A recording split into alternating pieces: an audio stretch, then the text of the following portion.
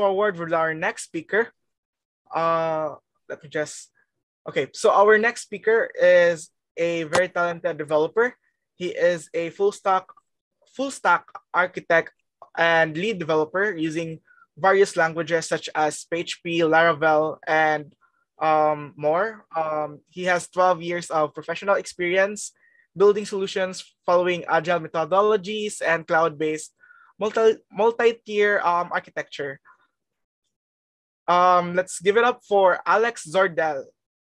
Hello guys, thank you for joining in and thank you ImageAppeal for managing such a great event. This is Alex. I am founder and full stack web developer at Zordel. Today I'm going to talk about aesthetics in web. We are living in the time of Elon Musk, where electric cars is driving itself. We are about to set our foot on Mars, and robot Optimus will walk among us from next year. Modern web design is not limited to pencil and paper anymore.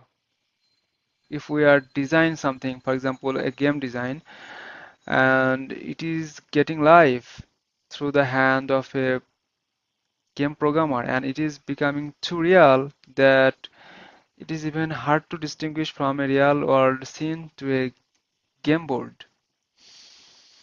Even some game character is so real that it is hard to distinguish them, like from a human being. For example, this one, Nathan Drake, from Uncharted video game series, looks like a normal human being. Another astonishing thing is the 3D printing.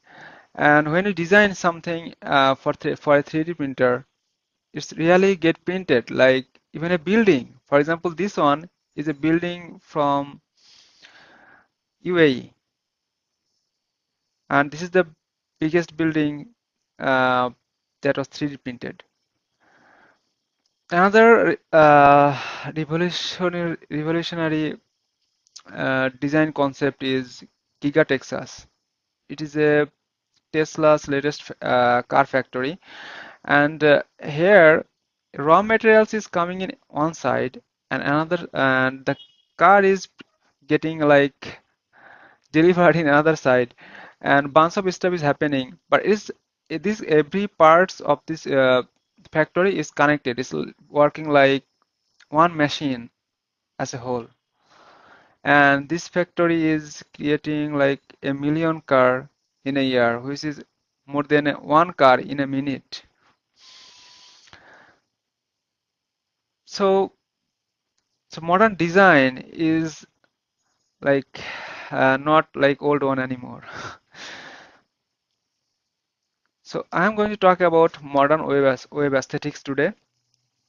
And web aesthetics refers to the appearance of a website and its sections, and appearance of a web application and appearance of mobile.